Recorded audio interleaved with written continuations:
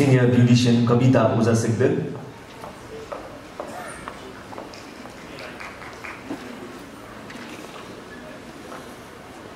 Official Fashion Designer Paru Bhattrai from Paru Creations.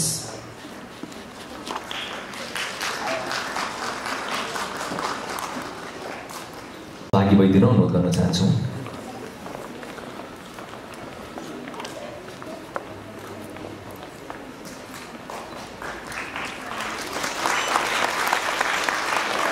कार्यक्रमले मात्र गति पाएको छैन, हामी शुभकामना दिन चाहन्छौँ सम्पूर्ण कन्टेस्टेन्ट्सहरूलाई र आज नेसनल सोशल वेलफेयर अवार्ड्समा अवार्डीहरूलाई पनि शुभकामना र बधाई पनि एकमुष्ट रूपमा यही प्रसङ्गमा जोड्दै हामी अगाडि बढ्छौँ। नेसनल सोशल वेलफेयर अवार्डको दोस्रो संस्करणमा हामी प्रवेश गर्दैछौँ र गत वर्ष जस्तै यस वर्ष पनि हामीले विभिन्न सामाजिक क्षेत्रमा क्रियाशील व्यक्तित्व र संस्थाहरूको कामको मूल्याङ्कन र उहाँहरूको कामलाई अझै हौसला प्रदान गर्ने उद्देश्यले अवार्ड वितरण गर्न लागिरहेका छौँ।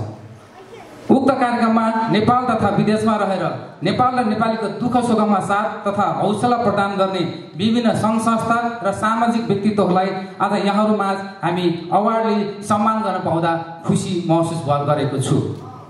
विशेष गरी दिन रात नभनी विभिन्न नेपाल र विदेशमा रहेर विभिन्न क्षेत्रमा अग्रपङ्क्तिमा खटिरहनु भएका व्यक्ति र संस्थालाई निरन्तर रूपमा सामाजिक सेवाभावले समाजमा रहेर दशकौंदेखि सामाजिक सेवा निरन्तर काम गर्ने दयालु मनहरूलाई यस पटक पनि हामीले विशेष अवार्ड सहित सम्मान गर्ने यो अवसर प्राप्त गरिरहेका छौँ।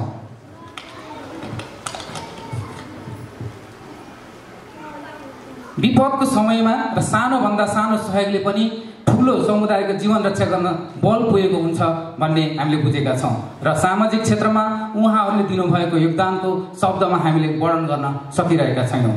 तथापि पनि हामीले सहरका सडकदेखि गाउँका कुना काप्चामा रहेका विभिन्न क्षेत्रमा दुःखमा पर्नुभएका नेपालीहरूको सहयोग र उद्धारमा आफ्नो तन मन र धन खर्च गरेर सामाजिक व्यक्तित्वहरूलाई यो अवार्ड समर्पण गर्न गइरहेका छौँ र समाजमा ती विशेष व्यक्तिहरूलाई यसपटक संस्थाले सम्मान गरी उहाँहरूको काम गर्ने सोच र सामाजिक दायित्वलाई बढावा दिन लागिरहेका हौँ र यसमा नयाँ पुस्ताले पनि प्रेरणा दिनेछ र प्रेरणा लिनेछ भन्ने आशा राखेका छौँ। र त्यसै गरी आज हामीले let me in Mrs beauty queen Nepal season 5 को हामी यहाँहरु बीचमा अन्तिम प्रतियोगितामा कार्यक्रममा सहभागी भइरहेका छौँ र हामीले woman personality bold and beautiful भन्ने मूल नाराका साथ सिजन मिडियाले गत 5 वर्षदेखि निरन्तर रूपमा यो कार्यक्रम बानेश्वरमा स्थित let me in Korean skin हस्पिटलको सहयोगमा हामीले यो कार्यक्रम गर्दै आइरहेका छौँ र आज हामी यो 5औं संस्करणको अन्तिम कार्यक्रममा पनि उपस्थित भइरहेका छौँ र यस प्रतियोगितात्मक कार्यक्रमले विवाहित महिलाहरूको व्यक्तित्व विकास गराउने, आत्मविश्वास बढाउने, नेतृत्वदायी क्षमताको विकास गराउने र सही मार्गदर्शन गर्दै घर, परिवार र समाज र राष्ट्रलाई शिक्षित, सफल र जिम्मेवार व्यक्तिको रूपमा रूपान्तरण गर्न सहयोग पुग्छ भन्ने हेतुले यो कार्यक्रम हामीले गर्दै आइरहेका छौँ र विवाहित महिलाहरूलाई ध्यानमा राखेर यस्तो प्रतियोगितात्मक कार्यक्रम गर्न पाउँदा हामी सिजन मिडिया गर्वान्वित छौँ।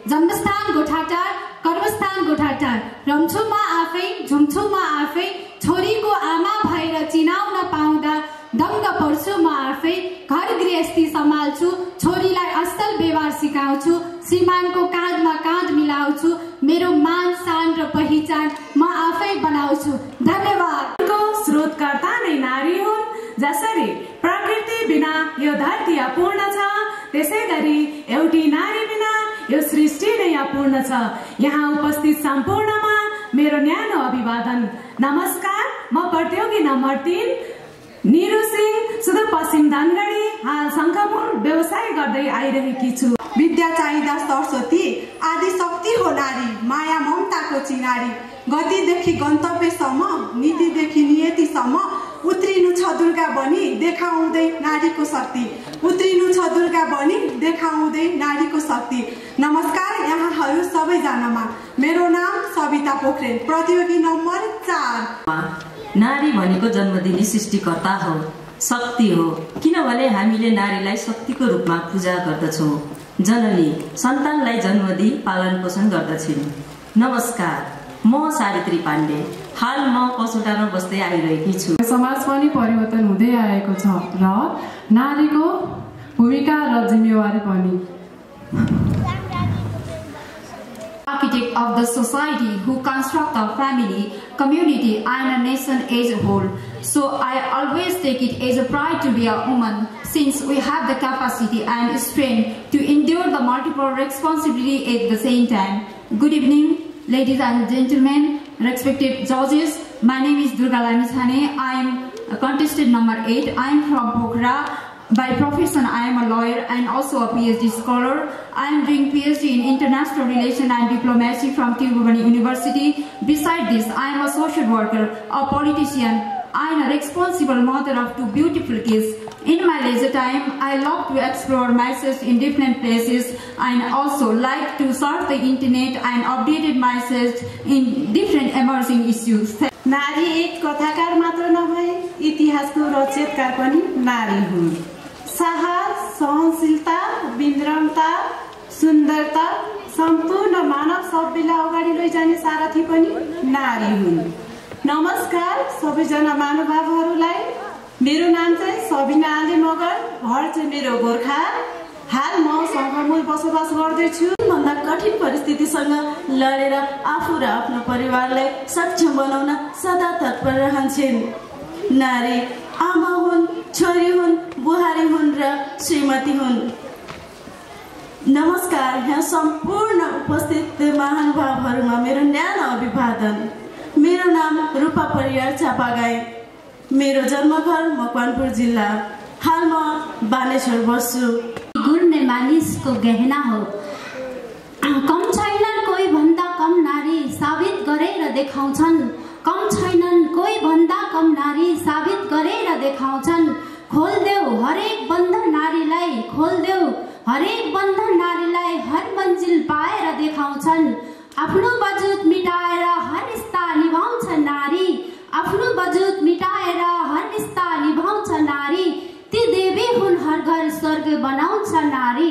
नमस्ते, यहाँ उपस्थित हुनुभएका सब आदरणीय महानुभावहरूलाई म प्रतियोगिता नम्बर 11 सुमित्रा पराजुली निर्वाह गर्ने क्रममा आफ्ना इच्छा र आकांक्षाहरूलाई पछि सार्दै परिवारको प्रगति र उन्नतिको लागि हर पल प्रयासरत रहन्छन्।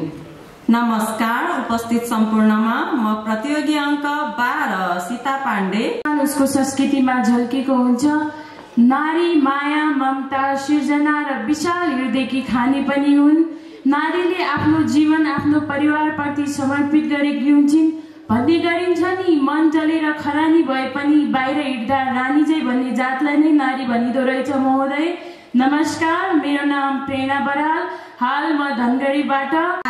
नारीले सामाजिक, राजनीतिक, आर्थिक र साहित्यिक हरेक क्षेत्रमा सबल भूमिका निर्वाह गरेकी हुन्छन्। त्यसैले म एक नारी हुनुमा गर्व गर्छु। नमस्कार यहाँ उपस्थित सबैजनालाई। म प्रतियोगी नम्बर 14 मीना श्रेष्ठ। श्री हाम्रो जन्मभूमि सामाजिक संस्था सिन्धुपाल्चोक नेपाल र संस्थाका पदाधिकारीहरूलाई स्टेजमा आइदिनु अनुरोध गर्न चाहन्छु। संस्थाको तर्फबाट यो सम्मान ग्रहण गर्नका लागि श्री हाम्रो जन्मभूमि सामाजिक संस्था सिन्धुपाल्चोक नेपाल। सामाजिक सञ्जाल फेसबुक तथा टिकटकबाट भेटघाट मात्र भई देश तथा विदेशमा रहेका सहयोगी नेपाली मनहरूलाई जोड्न सफल संस्थाको नाम हाम्रो जन्मभूमि। समाजमा साना साना कामहरू गरेर ठुला ठुला परिवर्तनहरू गर्न सकिन्छ भन्ने एउटा उदाहरण बनेको छ हाम्रो जन्मभूमि।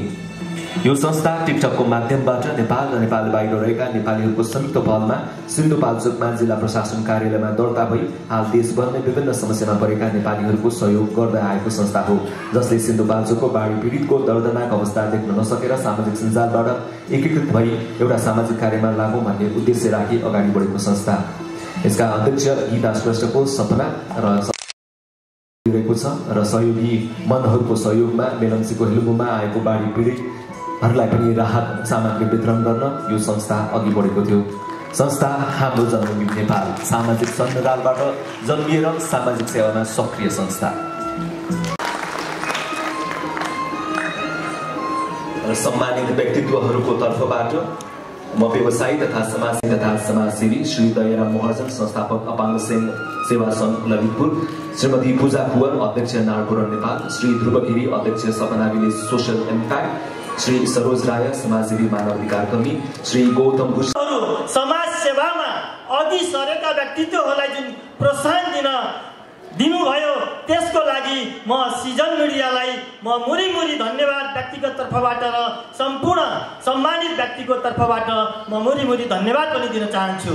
म यहाँहरूलाई के अनुरोध गर्न चाहन्छु भने हामीले समाजमा पाइला टेकिसकेपछि समाज परिवर्तनको लागि, समाज सेवाको लागि, मानवीय सेवाको लागि केही न केही समय, केही न केही मन, केही न केही आर्थिक छुट्याउनु पर्ने जस्तो मैले महसुस गरेर म विगत 50 वर्षदेखि समाज सेवामा लागिरहेको अवगत गराउन चाहन्छु।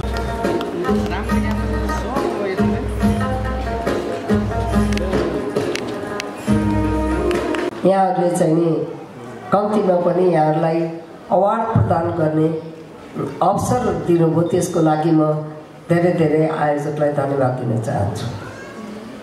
वास्तवमा समाज सेवा गर्ने भन्ने काम एकदम कठिन हो। आफ्नो त्याग नभइकन समाजको सेवा गर्न सकिँदैन। आफ्ना स्वार्थहरू, आफ्ना छेडहरू, आफ्ना रमाइला पलहरूको त्याग गरेर मात्रै समाजको सेवा हुन सक्छ।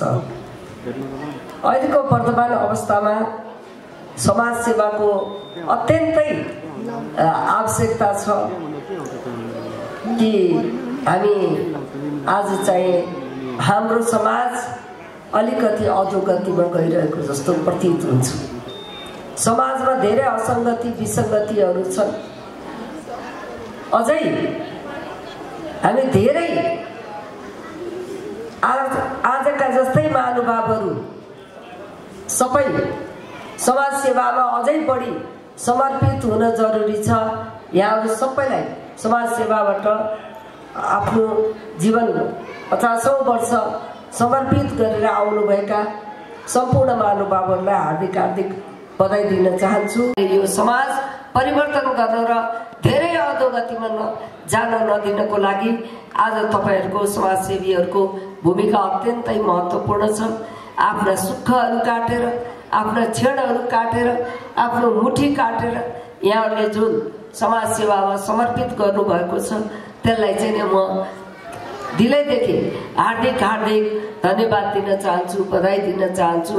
र तपाईहरूको यो चाहिँ हौसला र यो समर्पणले समाजमा भोलि परिवर्तन पक्कै पनि ल्याउनेछ भन्ने मैले विश्वास लिएको छु। र वास्तवमा परिवर्तनका संवाद युगले दिएको भनेको तपाईँ हामी हो। तपाईँ हामीलाई युगले दिएको छ। अहिलेको युगले भोलि भविष्यको निर्माण गर्ने पनि हामी हो। हामीले कस्तो गोरेटो कोर्छौँ त्यही अनुसारको भोलिको भविष्य हुन्छ।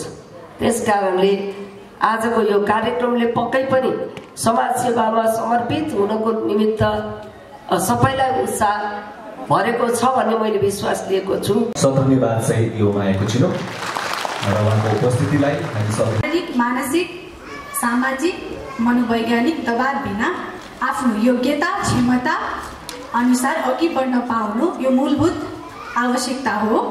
यदि मैले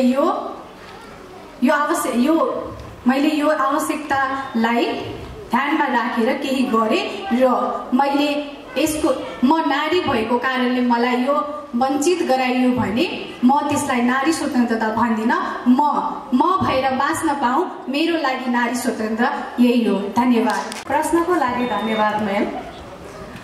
भनिन्छ बाहिरी सुन्दरताले जालमा फसाउँछु, भित्री सुन्दरताले म शिकार गर्छु भने जस्तै स्वास्थ्यको दृष्टिले हेर्नु पर्दा भित्री सुन्दरता आवश्यक छ, तर छोरीलाई अधिकार भन्दा शिक्षाको महत्त्व छ। किनभने शिक्षा भनेको उसले शिक्षा पायो भने उसले आफ्नो जिन्दगीमा धेरै कुरा गर्न सक्छिन्, पढ्न सक्छिन्, ऊ सक्षम बनेर आफ्नो खुट्टामा उभिन सक्छिन् र त्यो सम्पत्ति उसले पछि गएर कमाउँछिन्। त्यसैले मलाई सम्पत्ति भन्दा शिक्षा महत्त्वपूर्ण लाग्छ। धन्यवाद। भौतिक संरचनालाई नै दिगो विकास भनिन्छ। जस्तै हाइड्रो पावर, वृक्षारोपण, सडक निर्माणको कामहरूलाई नै दिगो विकास भनिन्छ। धन्यवाद। सडक बालबालिकाहरूलाई अलि सहायता दिने अनि समाजमा अलि हल्का दुखी पीडा परेकाहरूलाई साथ दिने काम गर्छु। For the question, sir, marriage is a social contract between two people. It's not only about two people. It's about the society and family combined. In my perception, many youth have been detached with the marriage in those days because there are so many reasons behind it. Youth are engaged in different activities, like they are empowering themselves and they are engaged in career development and income generation and all those things. And another way, they are also due to globalization, urbanization, people are working here and there and in international level, and that's why they are been engaging and they are learning so many things from the globalization issue and they are detached from it. लागि धन्यवाद sir. लागु औषध भनेको चाहिँ एउटा जघन्य अपराध हो। लागु औषध भनेको एउटा जघन्य अपराध हो। लागु औषध न्यूनीकरण गर्नलाई ठाउँमा लागु प्रथा नखानु भनेर अभियान सुरु गर्नु पर्यो, स्कुलमा, टोलमा।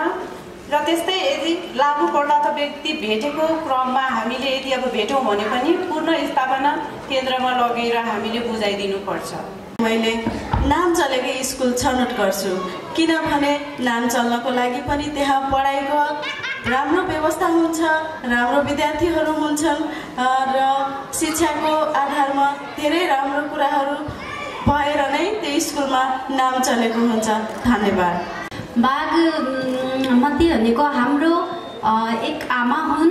हामी नदी नालाहरू हामीहरूको लागि कति जरुरी छ भन्ने हामीले जनचेतना फैलाउनु पर्छ र बागमतीलाई हामीले आफ्नो आमाको जस्तै स्याहार सुहार गरेर नयाँ व्यवस्था गरेर नदीहरूको नालाहरूलाई राम्रो बनाएपछि हामीलाई रोगहरूबाट पनि मुक्त हुन्छ। र म चाहन्छु जति पनि झोपडीहरू नदीको छेउछाउमा छन् त्यसले गर्दा पनि बागमतीहरू धेरै फोहोर भइराखेको छ र त्यो चिजको लागि सबैलाई जनचेतना फैलाउनु जरुरी छ। हामी आफ्नै घरबाट सुरु गर्नु पर्दछ र मैले खुद आफै सुरु गर्नु पर्दछ। अनि अरूलाई मैले टोल छिमेकीहरूलाई भनेर, समाजलाई भनेर र हामीले देशलाई भनेर र सरकारलाई भनेर पनि 15 दिनमा महिनामा हामीले बागमती सरसफाइ कार्यक्रम गर्नु पर्दछ र सबै टोलहरूले मिलेर पनि आफ्नो घरको छेउछाउमा सरसफाइ गरेर बागमतीलाई सरसफाइ गरेर आफ्नो ठाउँ सुरक्षित राख्नु पर्दछ। महिलाहरूको हक अधिकारको लागि अहिलेको पछिल्लो समयमा सामाजिक सञ्जालको निकै ठुलो योगदान छ, किनभने सामाजिक सञ्जालबाट नै सही कुराको पहिचान गरी गलत हुनबाट बचाएको छ। धन्यवाद। आजको आमाको लागि मैले भन्नुपर्दामा चाहिँ सबैभन्दा ठुलो समस्या हाम्रो नेपालमा मात्र नभई विश्व नै यस समस्यामा एउटा ठुलो समस्या रहेको छ। सबैभन्दा चाहिँ मैले जुन भोगेको छु समस्या म त्यही नै सबैलाई भन्न चाहन्छु। मेरो भोगाइ अनुसार चाहिँ आजको बालबालिकाले जुन सामाजिक सञ्जालमा जति आकर्षित भएका छन् उनीहरू त्यो सबैभन्दा ठुलो समस्या छ। अनि त्यसपछि अर्को चाहिँ उनीहरूले पढाइप्रति ध्यान दिएका छैनन्।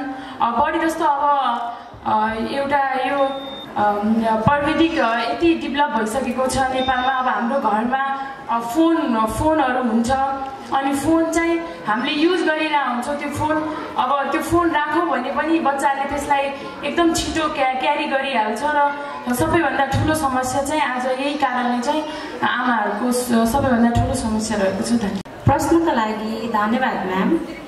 मैले यदि ट्राफिक रुल्सहरू मैले आफूले केही चेन्ज गर्नु परेमा मैले चाहिँ पहिला चाहिँ जताततै बिग्रिएको सडकलाई चाहिँ पहिला त्यसलाई व्यवस्थापन गर्छु, किनकि त्यसले गर्दाखेरि धेरै एक्सिडेन्टहरू हुने गर्छन्। त्यसपछि मैले लाइट्सहरू एकदम कम छन् काठमाडौँ उपत्यकामा, त्यसलाई अझ बढी बढाउँछु। र अर्को मैले भन्नुपर्दा चाहिँ बाटो जति 4 लाइनमा बनाउनु पर्ने त्योलाई मैले बाटो बढाउने काम गर्छु। अर्को भन्नुपर्दा जुन सडकको छेउछाउमा हुने फुटपाथहरू छन् त्यसले गर्दा पनि धेरै नै एक्सिडेन्ट हुने देखिन्छ। त्यसले त्यो फुटपाथलाई पनि नगरपालिकासम्म समन्वय गरेर त्यसलाई पनि व्यवस्थापन कहाँ गर्ने त्यो म गर्न चाहन्छु। हस्, धन्यवाद।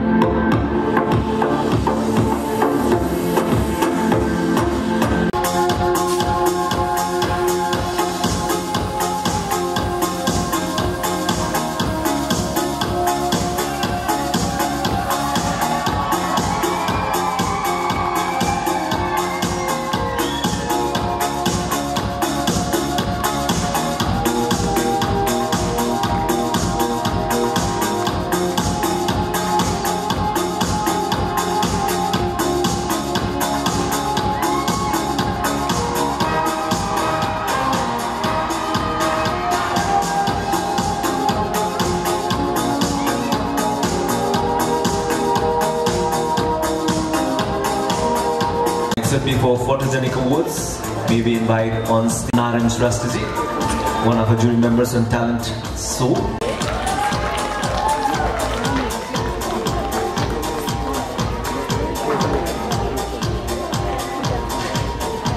Next would be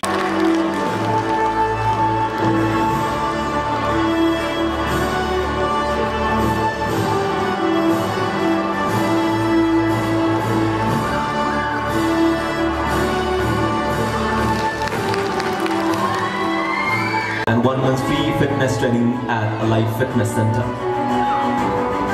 4th runners up. So we'll be having the score points as well. With scores 242, the 4th runners up position is all secured by contestant number 12, Sita Pandey.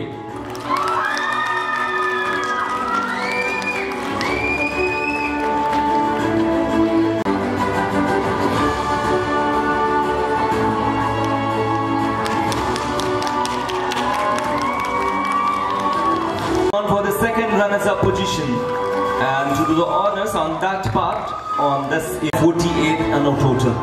The 3rd runners-up, this is contestant number 5, Sabitri Pandey.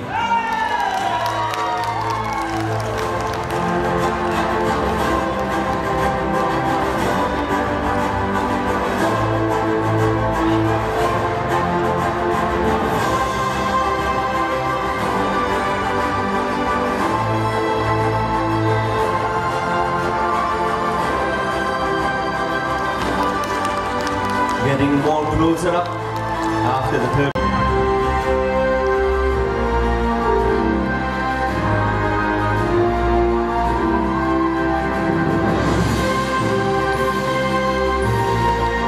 First runners-up for Mrs. Beauty Queen Nepal Season 5 with score 260.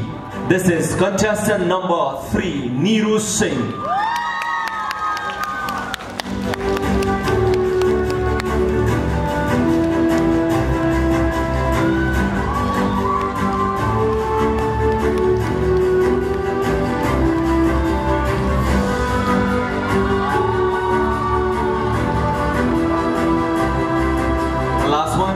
May we request Rosmisha Savitri Pandey, Durga Lami Chani, Neeru Singh simultaneously 4th, 3rd, 2nd and 1st runners up. This is Let Me In Mrs. Beauty Queen Nepal Season 5. The winner is contestant number with a score 272 is contestant number. This is contestant number 1, Manju Dorte.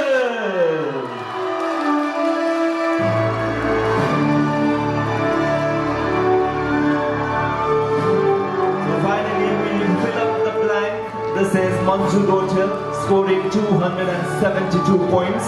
The winner for 5th season, Let Me In, Mrs. Beauty Queen Nepal.